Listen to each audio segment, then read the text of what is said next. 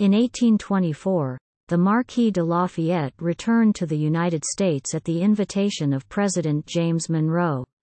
He made a tour of all 24 states, during which huge crowds gathered to see him, and he was feted as a hero.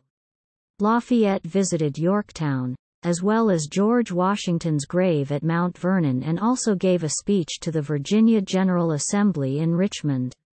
While in Richmond, he abruptly ordered his carriage stopped when he saw James in the crowd, and rushed to embrace him.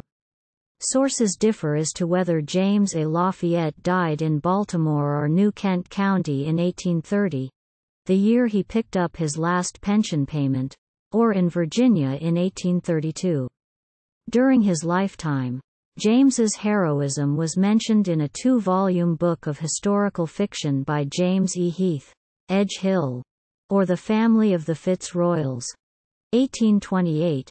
The French artist Jean-Baptiste Le Paon included a black servant in French livery in a portrait he painted of the Marquis de Lafayette, Indiana, 1785, which some think was intended to represent this man. John Blennerhassett Martin painted his portrait about the time of Heath's book, and distributed copies with the Marquis de Lafayette's testimony concerning his service. Some believe a figure of James Lafayette may be on the Lafayette Memorial dedicated in Prospect Park, in Brooklyn, New York in 1917.